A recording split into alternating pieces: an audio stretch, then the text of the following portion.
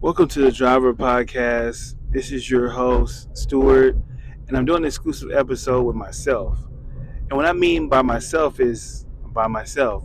So this episode is just talking about how I started the foundation and how I grew it.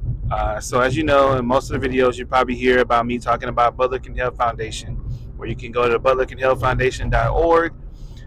We started this for a mission of people, a group of families and kids who can't help themselves. You know, they're homeless, obviously, but this organization I created to help the homeless. I was once homeless before, and I know how it feels. So I wanted to create this organization to give back to the community.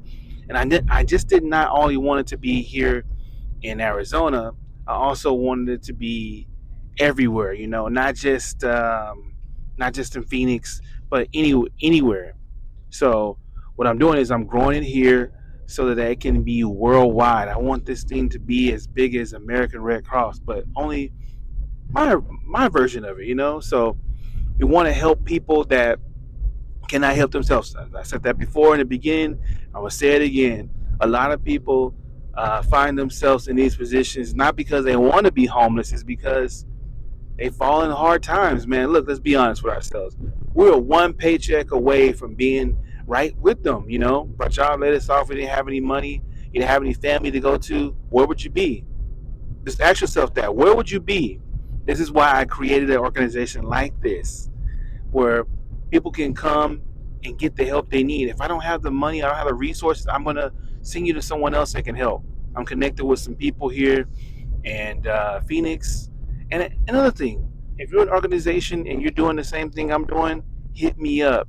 You can email me at info@butlercanhelpfoundation.org and I'll respond. I get the emails that come directly to my actual phone as well.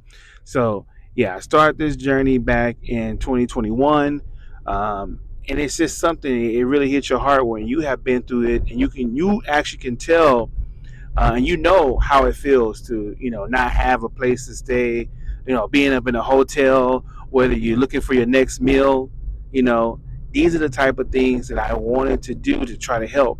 Now, I may not be able to fill the void for everyone, but if I can help just one person, that's all that matters.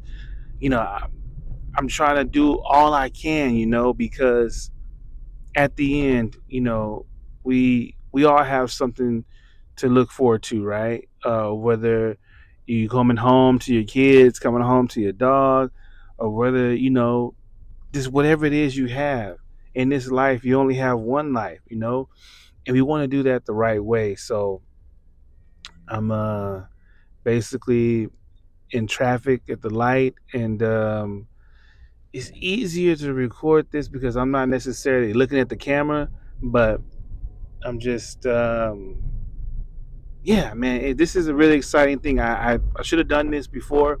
I didn't do it, so this is another episode where it's just me talking about my organization and how we can help better society in the community and give back. You know, I want to be able to do some drives where I can get some school clothes, or, you know, some books or something like that. You know, it starts off small, but, you know, getting some donations in would really help. And just think about it. If you were homeless, wouldn't you want someone to help you? You know, like, instead of just those people that come up to the lights and say, oh, they can go to these organizations, oh, they can do that. Well, this is what you could do. You could donate to an organization like this that's giving back to the community, not just this community, but your community. So that's just a short little video about what I do. I also do other things as well. So it's not just me just doing videos, and, you know, I drive for Lyft as well to try to generate some money from that.